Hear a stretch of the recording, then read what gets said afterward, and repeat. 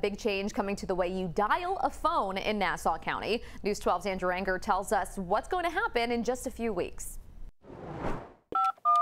Nassau County dialing fingers, get ready for a workout. Starting October 24th, if you're in the 516 area code, you'll need to dial 516 plus the telephone number to make a local call. So it's not a big deal. I don't have a landline anymore. But why the change? The 516 area code plus dozens of others across the nation need to switch to 10-digit dialing to accommodate the new National Suicide and Mental Health Crisis hotline number 988. But that express number would not work if Nassau stayed with 7-digit dialing. Yeah, tell me what's going on.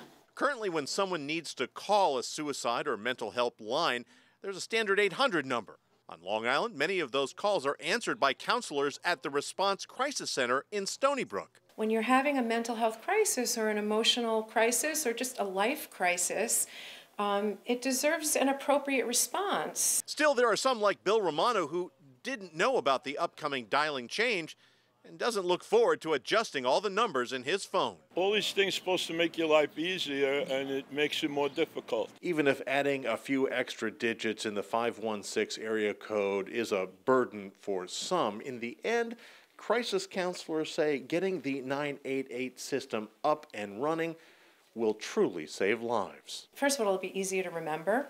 It's right near 911. On the phone. On top of the 10-digit dialing change, Nassau County is also running out of 516 numbers. So federal authorities say a new number will be added, at the latest, by summer of 2023.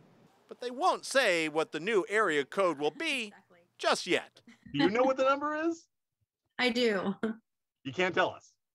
I cannot. I'm sorry. I guess we'll just have to wait. In Plainview, Andrew Enger, News 12 Long Island. And the new 988 suicide and mental health hotline is expected to start accepting calls in July of 2022.